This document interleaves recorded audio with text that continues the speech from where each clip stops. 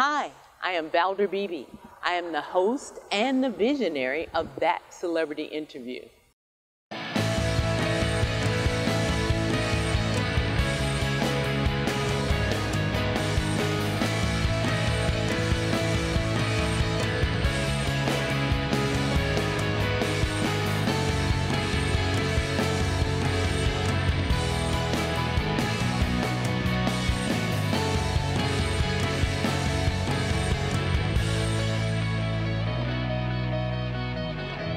Good morning. Good to be here.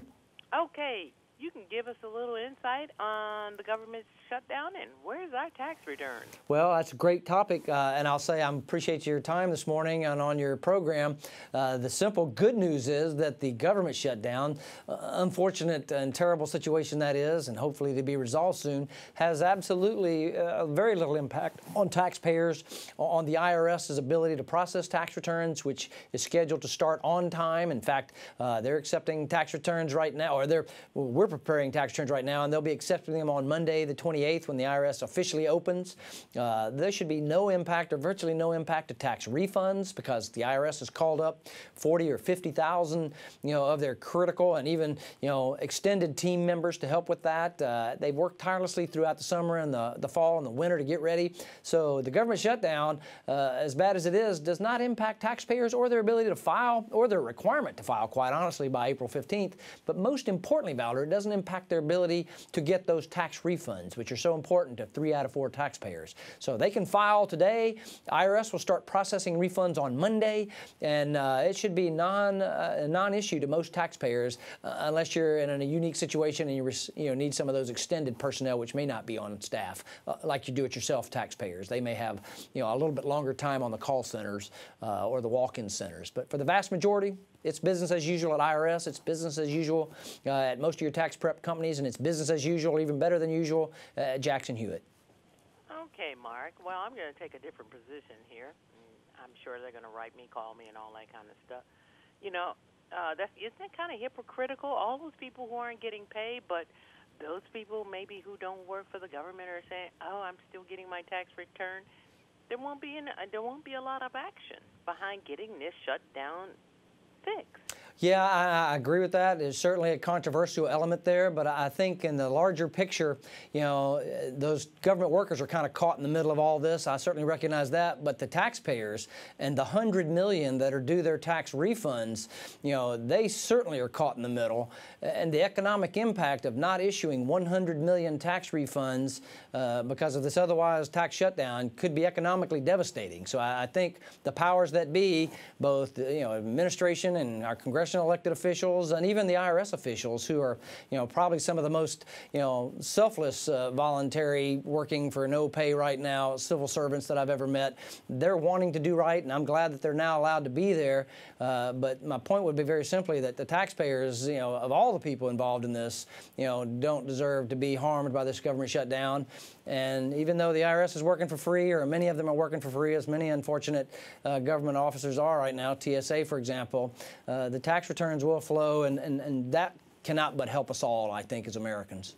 I'm talking today with Mark Stieber. He's the Chief Tax Officer at Jackson Hewitt. Mark, this tax period is the first after the major tax reform. What can us ordinary Americans expect? Well, good news is, Valder, that you can expect better tax benefits. There's been a lot of political pundits who say this was a tax cut for the rich, and there are some elements in there, alternative minimum tax, just one example, lower rates being another.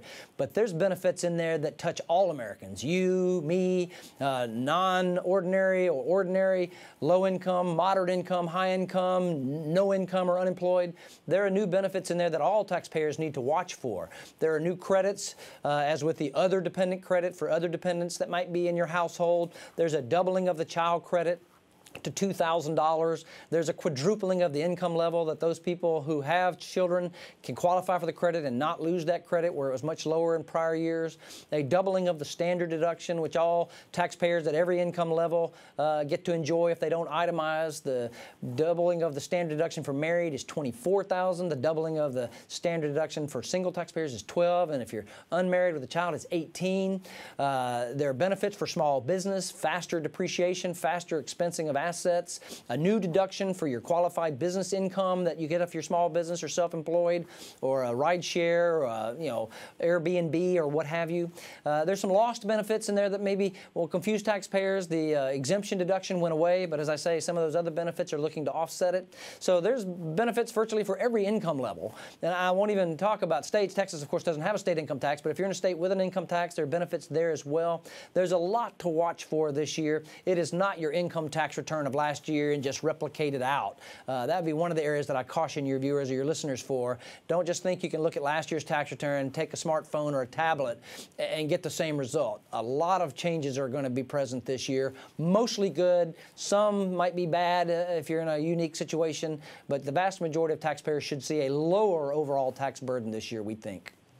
Finally, any advice for people who are going to be doing their own taxes? Absolutely, and I would give similar advice to those who are going to be paying a professional. It's simply to start early. To be sure, taxes are confusing, but there's no reason to wait. Your information's either in your hands, as with your W-2 or your 1099s, or it will be by the latter part of next week on the 31st. So get started, especially if you're a do-it-yourselfer. You may have questions. You may have longer hold times or wait times, or not somebody available at an IRS walk-in center, because all the folks at IRS didn't come back. A good majority of them did, but not all. So if you have questions, or you need a little bit more time this year, or you have some unique issue with a family life change or one of the tax law changes, getting help might not be as easy as if you walk into a tax professional's office. But there's certainly help out there. There's certainly resources out there. And even at a company like Jackson Hewitt, where we pay professional tax prep is our core cornerstone, we have self-prep software, and we answer questions for any taxpayer who's looking for more information or who just wants something clarified for them. And so we're glad to help. Most good tax companies are that way. But if you're a do-it-yourselfer and you're an adventure spirit and you want to take those bold steps to go alone, make sure you start early so you have a little extra time and time to go find that help that might not be so readily available. Mark Stieber, I want to thank you so very much. And once again, where do you want everybody to go online? JacksonHewitt.com. Just that simple. Tools, resources for the do-it-yourselfer, or if you want to find an office, put in your zip code. All the offices pop up near you. Contact information if you want to drop in or make an appointment or just call them up. But the JacksonHewitt.com is the best place to start. All right. I see your guys are not on a slowdown, so thank you so much, Mark Stieber, Chief Tax Officer at Jackson Hewitt. Thank you, Valder. Have a great day.